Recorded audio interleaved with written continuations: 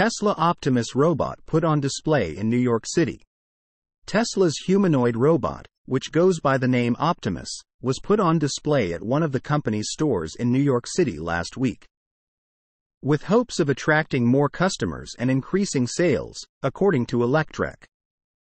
The Tesla bot was first announced in 2021 when an actual human being pretended to be a humanoid robot and made robot moves and dance routines.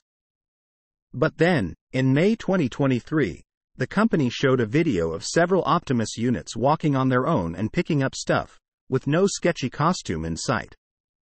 It was quite impressive, and Tesla reportedly wants to bank in on the robot's wow factor to increase EV sales in the United States even more.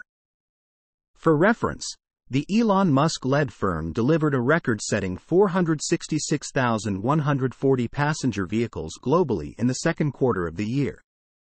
Check out our podcast Mercedes to adopt Tesla NACS.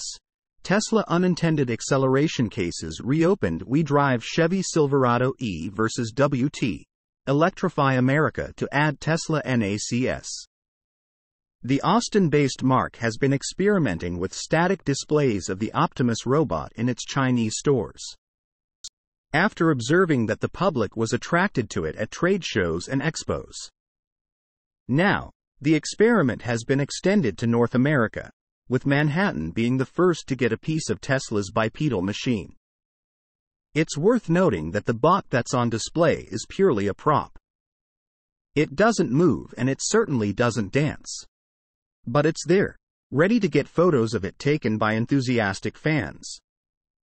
Tesla hopes that its robot will eventually replace humans on the vehicle assembly line doing repetitive tasks and ultimately take the role of an assistant for humans in need, helping people around the house with basic chores.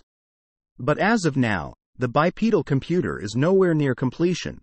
We don't know when it will be ready to be sold to the general public, if ever.